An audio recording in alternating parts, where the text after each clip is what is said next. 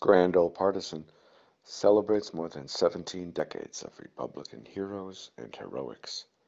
Today, I salute Harrison Otis, born in Southern Ohio, February 10, 1837. He started out as a printer's apprentice. While working for a Louisville newspaper, this young Republican was delegate to the party's 1860 National Convention. Outbreak of Civil War, Otis enlisted in the 23rd Ohio Volunteers. He survived 2 wounds and rose to the rank of colonel. His regiment fought at Antietam. Peace restored, Otis worked at various positions in Columbus and Washington, D.C. In 1876, he relocated to California and bought the Santa Barbara Press.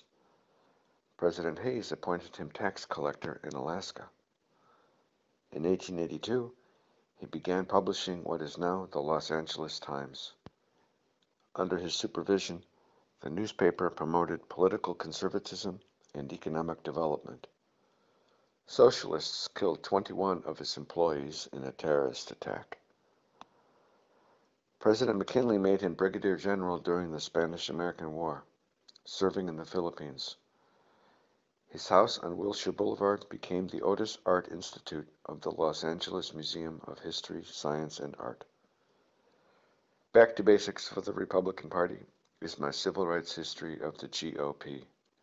To quote the book, "The more we Republicans know about the history of our party, the more the Democrats will worry about the future of theirs."